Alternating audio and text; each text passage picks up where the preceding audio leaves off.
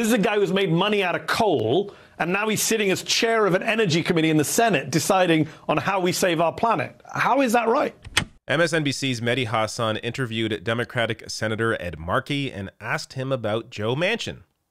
So, watch here how Ed Markey dodges these questions. Now, look, Markey has gotten a lot better as a senator. He is not the worst person in the world, but here I think he shows a flaw that not just him, but every Democratic senator is showing in their unwillingness to publicly challenge Manchin. So I'm going to discuss why he's doing it, because there is a good reason for why he's dodging these questions, but I'm going to discuss why I think this is no longer the strategy they should be taking.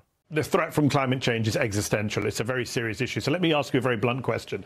A lot of people in America, when they're polled, they say Washington, D.C. is a corrupt place and the Senate is a dysfunctional institution. And when you look at the fact that Joe Manchin is a man who's made millions from a family coal business, and now he chairs a key energy committee and decides what stuff gets into bills to protect the climate, people would say, yeah, that is dysfunctional, that is corrupt. What would you say to the American voter? Here's what I would say.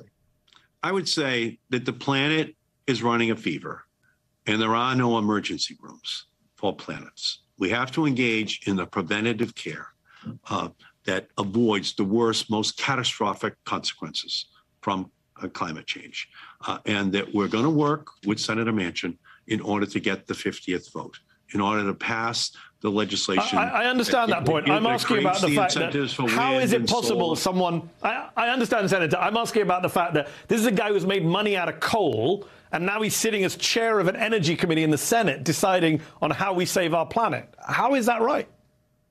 Well, ultimately, he says that he wants to work to find a comprehensive energy and climate package. And so we will do that. And out of it will come, ultimately, the package, which will give hope to future generations that we did respond to this crisis. That's what I'm working towards. That's what President Biden is working towards. And that's what we have to do in partnership with Senator Manchin. And I'm going to use every single day until we have that signing ceremony in the Rose Garden to accomplish that goal. All right. So first here, it's good to finally see questions like this posed to lawmakers discussing the obvious corruption, where you have someone like Joe Manchin who's taken a ton of money, not even just taken money from fossil fuel companies, has a company that makes money in coal, and he chairs the Energy Committee in the Senate. Obvious corruption there when it deals with, issues of climate change. So finally, stuff like this is being called out, at least by Mehdi Hasan, the only person really in cable news calling this stuff out. But here on Markey's answers. So look, let's first get to the reason why he is unwilling to answer this question directly. Markey feels that if he publicly denounces this, comes out and says, yes, obviously it's corrupt to have Manchin in this position.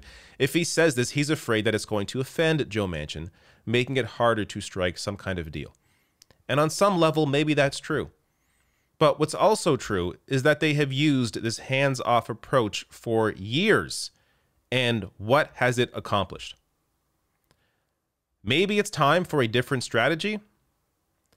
Now, to be fair to Markey here, it's not on him to do this. It really is on Joe Biden to start that kind of pressure, to be the one to come out, or at the very least, privately, and maybe this has happened, but I don't think it's happened because Manchin has not moved on any of these issues, but privately put some pressure on Manchin to say, hey, you know what, if you don't support Build Back Better, or you don't support this climate initiative, or whatever it is, in terms of actually helping people, then I'm going to come out and discuss your donors. I'm going to put pressure on you publicly. I'm going to maybe support a primary challenger against you. Now, would that be successful for Biden? Maybe not, but try something. Like West Virginia, of course, is a unique state where